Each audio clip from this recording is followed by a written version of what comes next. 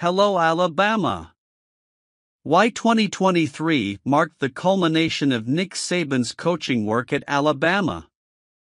Compelling arguments can be made to highlight the 2023 season as the highlight of Nick Saban's Alabama coaching career.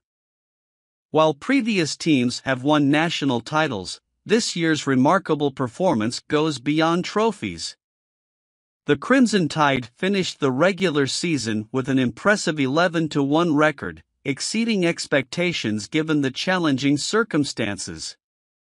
The team, although talented, did not match the skill level of their national champion predecessors. Surviving intense games and weathering questions about the program's decline, especially after a tumultuous start to the season, Saban demonstrated mastery in leading the turnaround.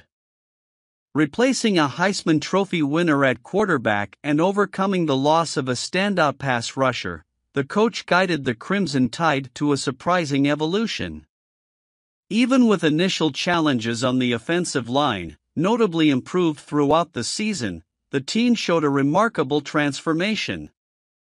With a more confident quarterback in Jalen Milroe, the Crimson Tide has become a renewed force, highlighting Saban's ability to mold and develop talent.